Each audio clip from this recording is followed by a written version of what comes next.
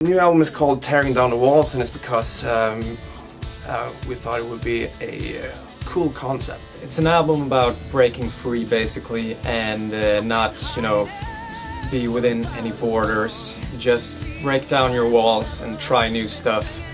And I think that's what we've been trying to accomplish with this album. Just try some new stuff and take some risks and just do what we want to do. And don't be afraid to try new things. Tear down the walls. It's a title track that is called Tearing Down the Walls.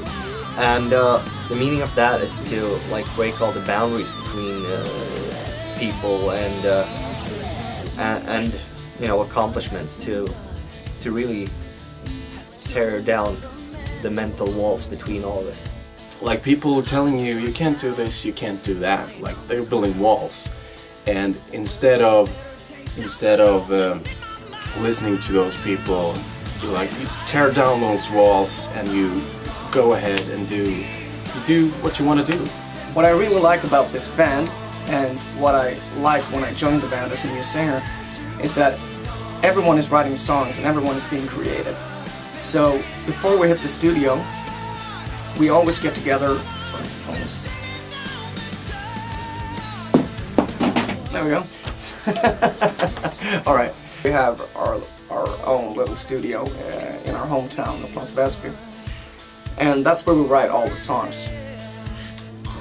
So that's what we do before we hit the studio. We write songs and we write it all together, and I think that's pretty rare. And it's the first time we use a song on the album as the title for the album. The first one was called just Heat, the second one Freedom Rock, no song called Freedom Rock. Third one, Destination, no song called Destination. Now it's Tearing Down the Walls, and the song Tearing Down the Walls is on, and it's a good song. It's a song about like standing up together, and you know, together we're strong, all that. You know. Our new album, it's gonna be a hit song.